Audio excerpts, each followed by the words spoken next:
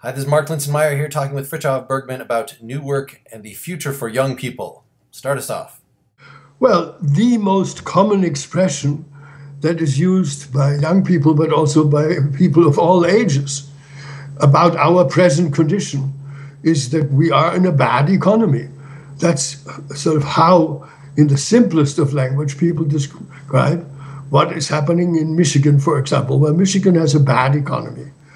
And I want to go very far beyond that and see what we can say about what is actually happening, and not only in Michigan, and not only in the United States, but possibly really globally. And less that, yes, a diagnosis is what's needed. But I especially want to concentrate on the question of what can be done about it. And of course, my starting point is that most people have no idea of what can be done. And Obama is one of them, and it looks like it. And the main sort of point of origin is that people talk about inequality. That's become the governing phrase. And that the question is, okay, we have tremendous inequality. That is the measure of how bad the economy is, the size of unemployment, the size of people underemployed, the size of people who have not jobs that are at all stable and well paid. And the question is, okay, so what can we do to get out of this? And it's very obvious that so far we have not gotten out of it. And that's admitted by everybody. That's my picture.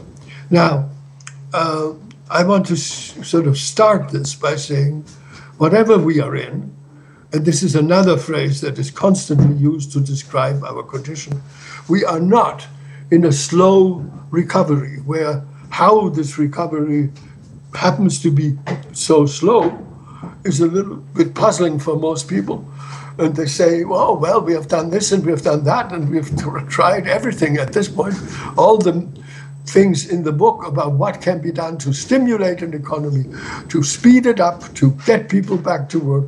But when it comes, so to say, to the next paragraph, the main point is that we haven't gotten anywhere, and the situation has, if anything, gotten worse. And I emphasize, of course, and that's what is specific about me as opposed to other people, that I am not only talking about Michigan, and I'm not only talking about the United States. I'm emphatically talking globally. And if you look globally, then the situation, let's say, in North Africa, or the situation in the Middle East, or the situation in Greece, or the situation in Spain, and on and on and on. In all of these countries or continents or territories, the situation has become worse. Now, why has it become worse? It's not a recession, and it's not a slow recession. It is not a recession where it's puzzling why it is so slow. It is something quite different. Namely, we have experienced three things. One of these is automation, the other of these is globalization, and the third of these is the way in which farming has become a farming industry. And the industry of farming has separated enormous number of people from the work they used to do. I mean, that's one statistic that I like to use, that it used to be about 80% of the population that worked on farms. So that was 4/5 that worked on farms. And most of these no longer, it's now by some measures 4% of people who work on farms. So the drop in farm jobs has been extraordinary, incredible, hardly to be believed.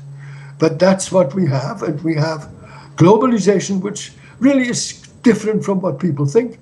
Globalization does not just mean that different kind of enterprises have moved outside of our borders and are now in cheaper territory, in territories where the wages are lower. But no, globalization means that the whole planet has moved into a situation of people being in the modern economy, which means globalization really means that there is no place on this planet where people do not need jobs. That's the mode of work that has become absolutely prevalent for everybody. And so globalization means that we are all affected by this, wholly and completely, and that automation, very quickly, automation, and that is something that I think you, especially as young people, I think have some real relationship to, that automation is only at its beginning, and automation now involves the coming of all kinds of new gadgets, of which the iPhone is one, and the way in which globally, automation makes things ever smaller, micronization. But also, of course, that this is true of computers. They have become smaller. But it's also true that we have these self-flying planes. And we also have from Google, we are close to self-driving cars. And stop for that for a moment and think what that means. If we really have self-driving cars, how many people are still working at driving trucks or whatever, or pizza, and the thing is that all is in the process of being automated out from under people, so that all of these jobs are in the process of being taken away from people. That is the meaning of why are we in a bad economy. We are in a bad economy for three reasons: globalization, automation, and the migration away from farms. Those three things have the effect that the world over, very much also in the United States, very much also in other countries, but the world over, we have lots and lots of people losing jobs, and that is the reason for unemployment. And it is not something that can be fixed with some little thing. That now is a main point, especially for young people. Now, Frithjof, since I know you've given these points before, can we break these down just a little bit to help people understand, if you're talking to a young person in the U.S. who's facing a tough job market, saying that overseas the farms are going away is not going to be a particularly meaningful fact for them. And it just, I want to see what your response to a few of the responses that I get, when you put out this diagnosis of the problem. So first you said, well, we've tried everything to get the economy going. But that's not generally what I've heard, that political gridlock is such that liberals, for instance, will say, yes, we had a bailout and that was useful. It kept the recession from getting worse. But because of the problems in Washington, because basically liberals don't have more power, we couldn't have as much of a bailout as we should have had. And so really we haven't come anywhere close to trying everything in the toolbox because we haven't been able to politically. Conservatives have a variation on that answer, which I'll go to in a minute. But I want to hear what you say first of all to the liberal diagnosis that no, forget about the world economy. Maybe there are systemic problems with that, but in terms of just getting employment going here, getting industry going here again, that having more of a bailout or something would have done the job, would have injected money. If you get government spending more, then that puts more in people's pockets. The economy gets back going again. The machine starts functioning as designed. Well, it's all a matter of size, of numbers. That is, it is not true, and I will contest what you said. It is not true that all of these different things, including the bailout and so forth, if we only had had a little more money, maybe we would be where we need to be. Frankly, I think that's ludicrous. I mean, there are high numbers of unemployment, and not just abroad. And actually, I think that's something that I want to resist. I don't just want to talk about the United States. The world is not homogeneous. There are countries that are very different from the United States, in which things function reasonably well, and that's Germany and Austria. Maybe those are the only two exceptions. But to me, that is a main fact, that there are only 2 or 3 small countries left in which things function more or less normally. And I will emphasize, even if you resist it to some extent, that, and I think it is of great importance to young people to realize that, for example, Spain and Italy and Greece and on, are in terrible shape and have up to 40% unemployment, up to 70% unemployment. And I think it is a fair estimate that these things that are now at high points in the countries I just mentioned will reach high points in many other countries. And that is relevant to the young people, because I think one can read a trend, one can see which way this thing is going. And it is not going towards improvement, but it is going towards becoming worse. So I think it's a matter of size, it's a matter of statistics. If it were a small number, okay. But it's not a small number, it's a very large number. And then the response we get from conservatives or more libertarian folks is, first of all, we haven't tried their solution either, that it's government that's holding things back. I find it hard to even voice that argument coherently as concerns the United States, but just to look at a more common and maybe more plausible argument about the world, yes, globalization has problems associated with it, but when you move an industry to a poor area, you're still introducing something to that area that gradually raises the standard of living of people. And so, yes, there's a lot of pain that comes with it, but it's been part of the overall, the fact that you hear statistics of fewer people in whatever the definition of poverty is worldwide in terms of having functioning plumbing and functioning just basically having their food needs met. That I hear these statistics constantly for defenders of capitalism. So what do you say to all that? What I say to all that is that it is bullshit. I mean, of course, people trot out the fact that in some areas of China, for example, China is a notable example. Yes, prosperity has spread. But that is actually one reason why we have this podcast right now. And that's why it is important and why it is tremendously important, especially for young people to listen to this. Because the fact, of course, isn't maybe the collapse of the factory in Bangladesh. Many people call that a kind of wake-up call, because the number of people who were killed in that collapse of basically buildings that had to do with creating clothes is absolutely huge. And so, yes, here and there, some things have improved for some people, and that I don't in any way want to deny.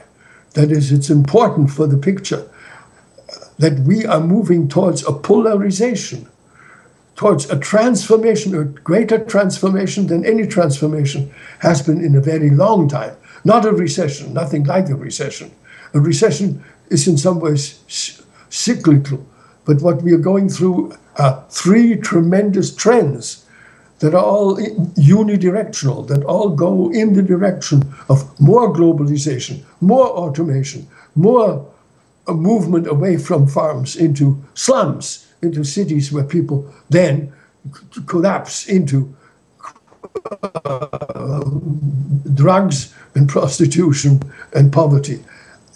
The point is that in very large areas, that is the picture, but there is a polarization. And that actually is one of the dramatic, dreadful calamities that we are facing, that some people are enormously rich, more rich than anybody ever was before.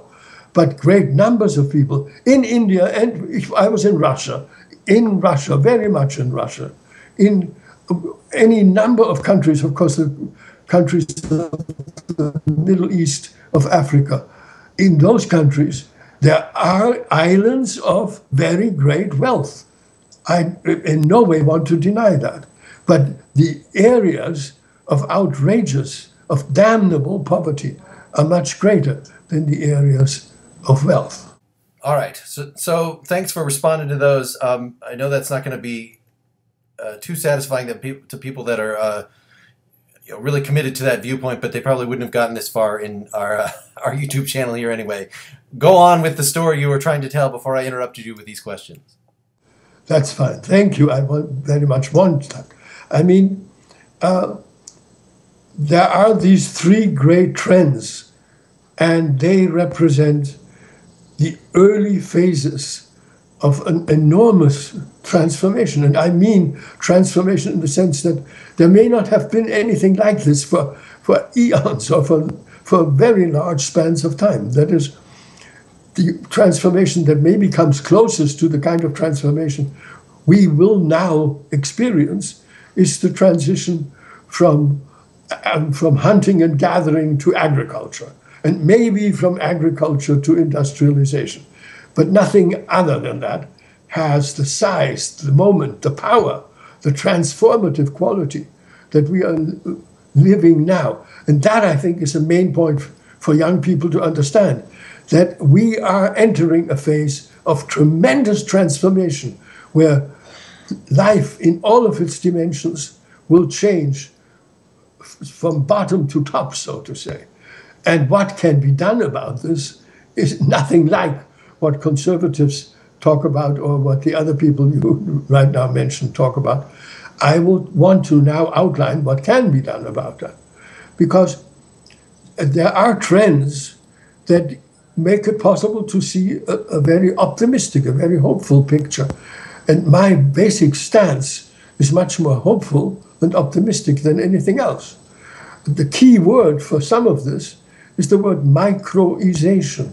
That is, that many things are becoming smaller. And a prime example in your own pocket of that is the iPhone. But of course, the computer is also something that has become much smaller from what it used to be, and on and on. What became, for new work, very important is the idea of manufacturing in small rooms. That is, in Austria, and we have some pictures of that, and maybe they can be shown in the connection right now. We promoted and tested and advocated and showed the idea of manufacturing in small rooms. That is, we put that to, we didn't just want to talk about it, we wanted to do it. So we demonstrated, we proved that it's possible to have very small units, that is, to use machines that are microscopic. The machine that is best known for that is the fabricator. And young people should definitely, absolutely acquaint themselves with what fabricators are. A fabricator is basically one machine that can do what a factory used to do, and it does it in the most astounding and miraculous way. A fabricator uses powders and puts layers of powders on top of each other, somehow welds them to each other. But it is so that one machine in one room can create a great diversity and a great number of parts. And that's what we demonstrated in Austria, that we made many of the parts that you need for an electric motorcycle. We made an electric motorcycle that was even more than just electric. That is, it was a motorcycle that people could put together themselves, and that was somehow theirs to make, and enforced and reinforced their self-reliance and their autonomy and their ability to stand on their own feet. And we showed that in the connection with an electric motorcycle, but the whole point was that if you can manufacture an electric motorcycle in 3 or 4 small rooms, that's the big point, that's the big transformation, not in one huge factory. No. What now has become possible, and it's a great advance, in very small rooms with very few machines to manufacture everything that you need in parts for an electric motorcycle. But the next step is, of course, already there. Namely, if you can do that with a motorcycle, you can also do it with a washing machine. And if you can do it with a motorcycle and a washing machine, then you can also do it with a dryer. And you can do it with all the different kitchen utensils that are needed all over the place. So we now enter a phase, we enter an epoch, we enter a time span where we won't need big factories anymore, which of course is dramatic and which of course means still more unemployment, and therefore all of these remedies against unemployment are silly. What now becomes possible is something quite different from something that gets rid of unemployment in the old-fashioned sense. What now is possible is what we call, what New Work calls, community production. Community production means that in small rooms with very small equipment that people use themselves, almost anything that they need can be created or can be manufactured, so that the landscape will become completely different from the landscape we have had in the past. And it's the landscape that young people should become accustomed to, and that they should face up to, and should realize that that is the landscape in which they will live, and that is the landscape in which they have a chance to succeed, and very importantly, to lead a much better life than the past. That is crucial to my mind, that we are in an ascent, and New Work demonstrates the possibility of a rising, of a staircase, of living a much better life in the past. And it is not a life where we struggle for the next 30 or 50 or 100 years against the next big depression, and with hook and crook manage somehow to keep some people unemployed. That is not what we can do. We can do vastly better than that. We can move in the direction of community production, which means that in small rooms, in villages, on farms, in very small spaces, with very small and cheap equipment, because it has become cheap. Look at how cheap computers have become. Look at how cheap iPhones have become. They have now become so cheap that with very cheap equipment, we can make all of these sophisticated things that represent a much more satisfying, a much more engaging, happy future than the future we had in the past. Now, I do want for people to look at the electric motorcycle, which we call the Steyr, after a city in Germany, to have a really good look at these pictures, but to go beyond these pictures and to see that it is a sample, it is a demonstration, it is a model. It shows what can be done. And this now is for young people. They should realize, okay, they made an electric motorcycle in 3 small shops, and that's literally true. Now, if that can be done in Austria, then it can also be done in Detroit. And if that's possible, we can manufacture washing machines and dryers and kitchen equipment and stoves and refrigerators and all of that in small spaces with relatively inexpensive machines. And I'm not talking about the future. I'm talking about what has now become possible. And this is the tasks in which young people should engage themselves. They should realize, instead of the lies that other people tell them, that this is actually the future, and this is what they must prepare. They must prepare themselves for community production. But community production is only one part. Okay, well, you say this is going on in the present, but we only hear this example of the motorcycle. When do we get a proof of concept of this to show that this is actually something that people could pursue as a way of life, that whole communities can do this?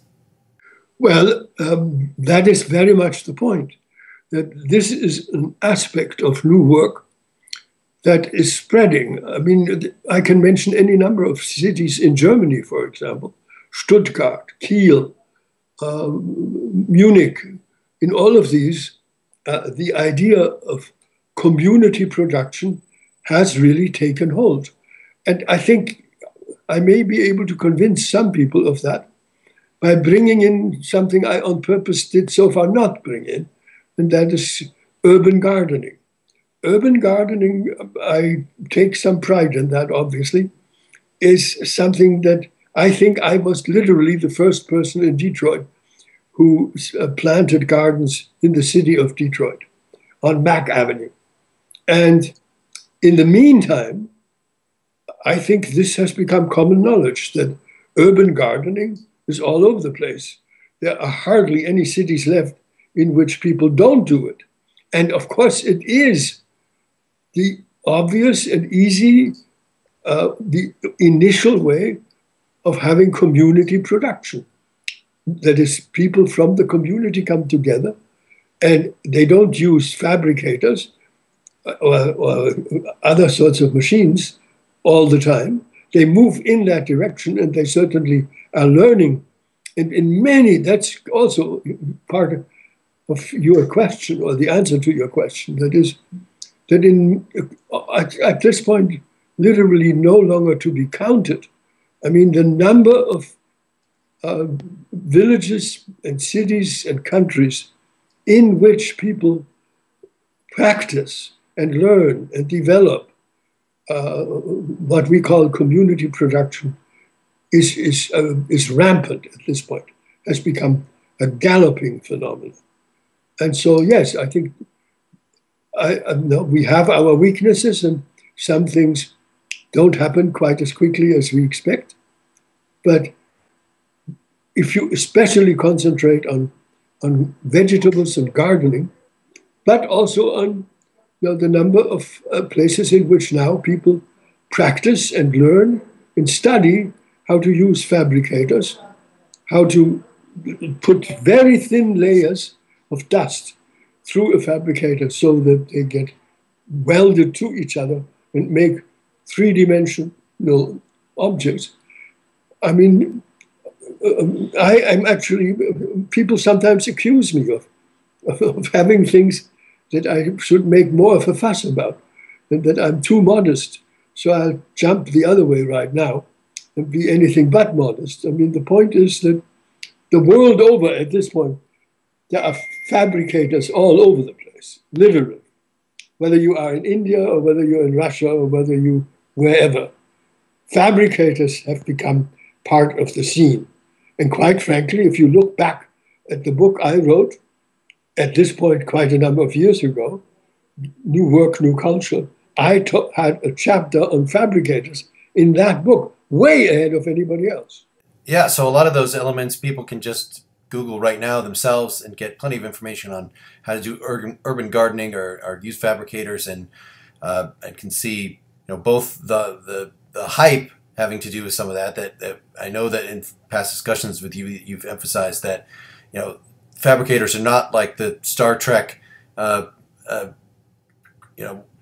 creators where it just can pump out any kind of food, or there's certainly we're not engaging in fantasy here. There's a lot of logistics involved. Some kinds of tools are going to be more easy to produce in that way than others. We're not saying you can get entirely off the grid quite yet, but there's a lot of work being done already in the area that you're espousing. That this is something that is not your invention. This is something that you're latching on trends that are already out in the culture. And as far as the new work specific projects to bring these together, right? What's often missed in efforts that are just about urban gardening or just about fabricators is, of course, the idea of a social vision that will connect creating these things not just with, oh, it's really cool to do this particular thing or to reduce costs in this particular way, but with a wholesale attempt to revitalize culture and transform in the face of the new economy. Exactly. I mean, that is precisely the point. The contribution of new work is to take these pieces and, like stones for a mosaic, and make a pattern out of them, make a picture out of them, make a whole out of them, make a whole of both sides of what is now collapsing and of what is taking its place.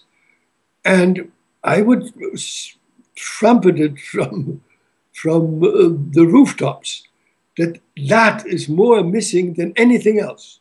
I mean, if you talk in any country for any length of time, people say, I have no idea where it's going. I don't know what to do. We don't know where this is headed. So there's a general sense of complete disorientation. And we don't try to do everything, but we have worked towards what I just now summarized, namely a picture of what's dying and of what's coming, more than anybody else, I would say. Yeah, I mean, I would just sort of fight you a little on the idea that we are only doing what are trends. My picture is that we prophesied that before they were trends, and they've become trends now. And now they are all over the place. And now, of course, what people always were skeptical about has in fact happened, because lots of these things now have become real. All right. Well, what did you want? What else did you want to talk about in this, or should we just wrap it up?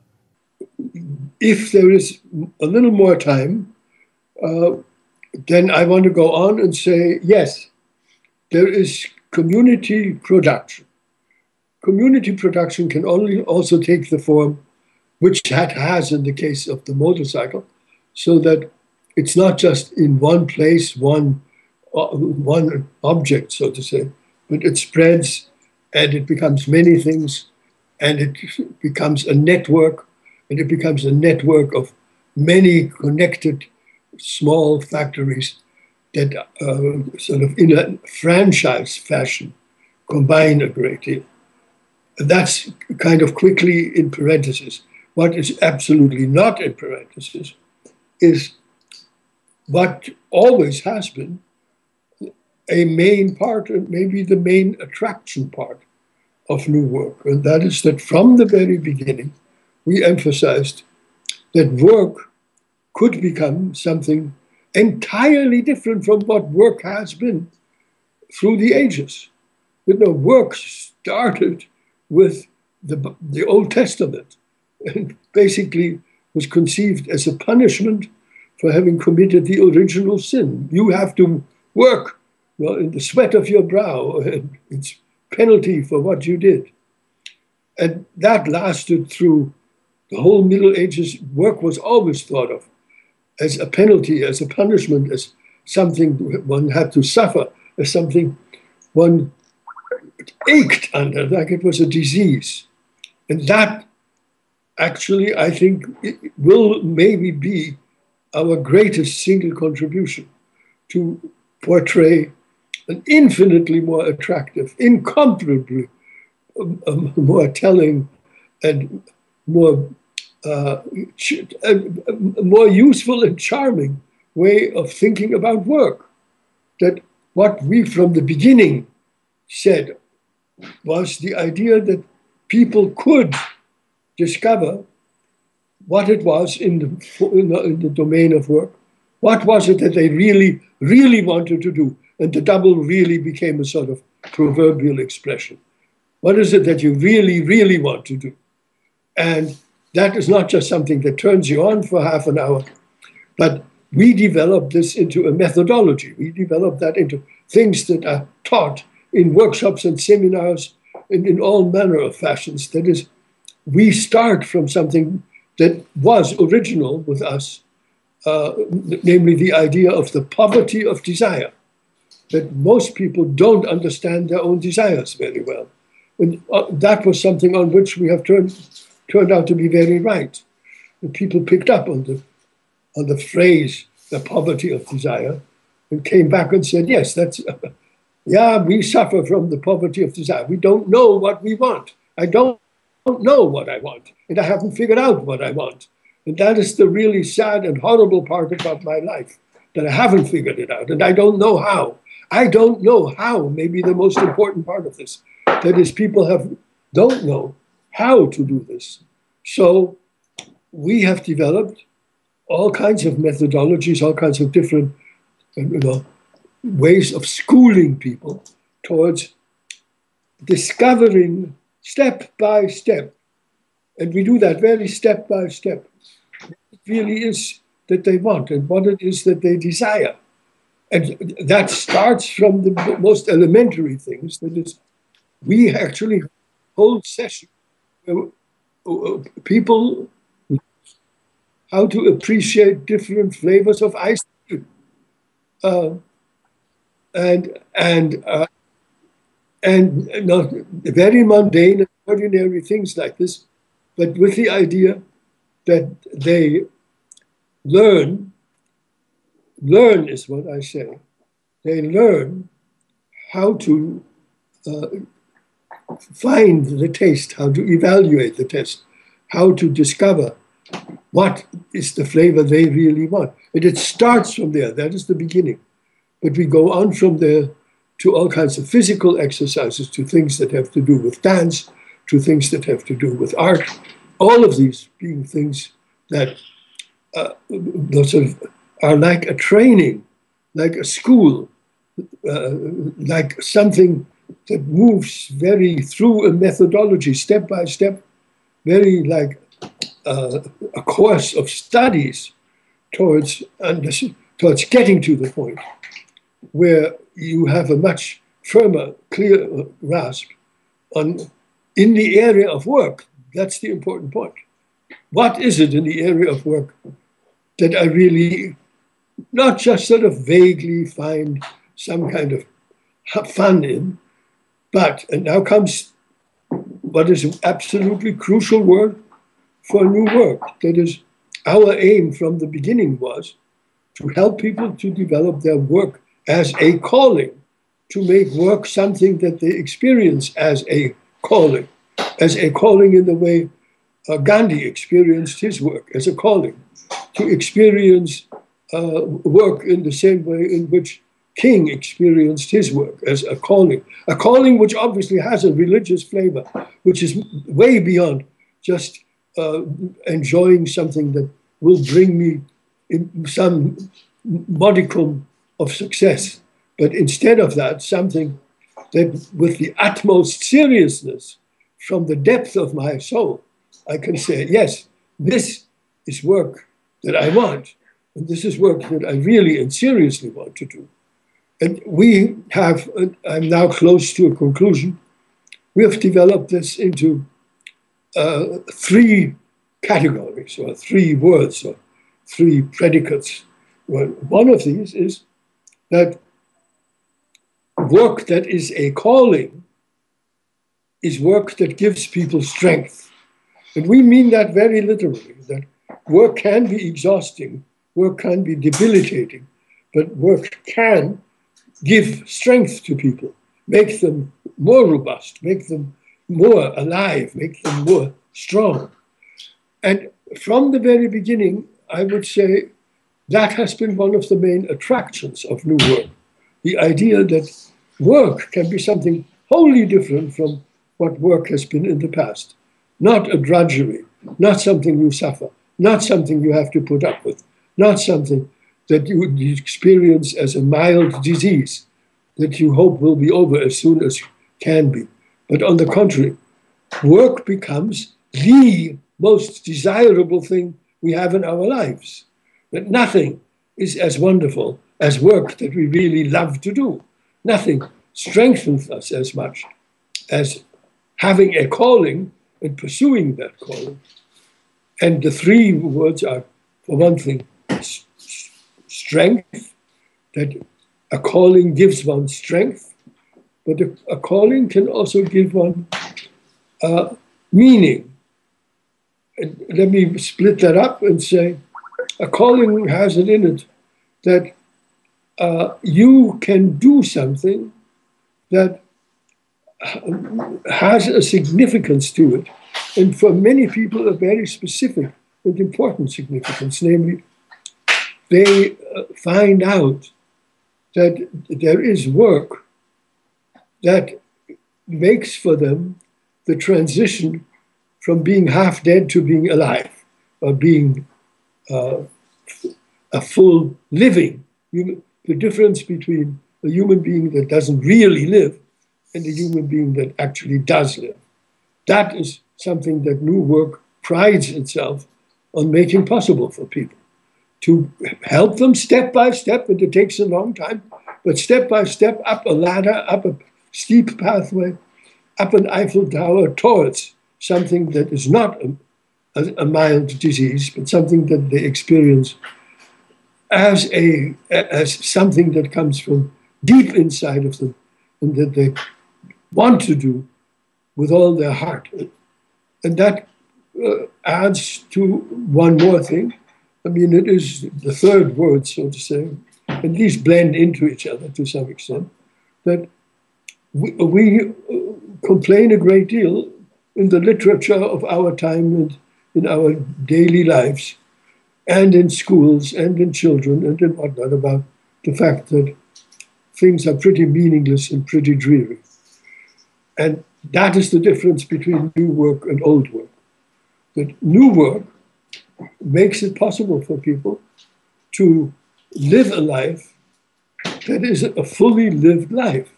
And it is, and work as a calling leads people to a point where they do feel that now that they have discovered a calling, they are really alive. And that ultimately is the highest point. That no, you don't have to put up with a whole life that actually is just sort of a coasting along, a putting up with it, a bearing it. But on the contrary, it is possible with the so to say, with everything that has new work been working on, to live a life that is fully and really lived